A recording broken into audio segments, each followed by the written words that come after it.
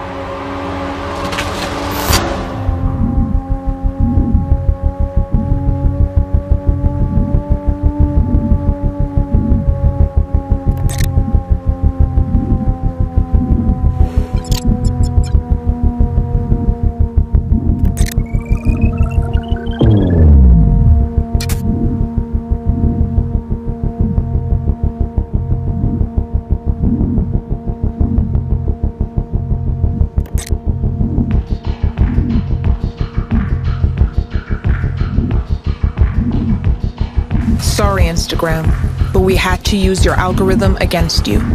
Every single day, people are exposed to racism, sexism, homophobia, and transphobia on your platform. So, we decided to help you out.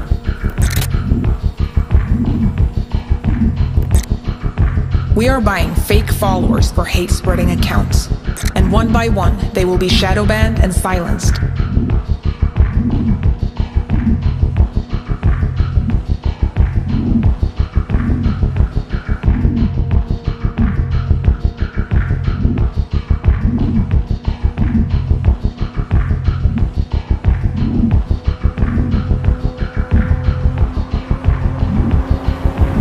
Are fake followers really more dangerous than extremists?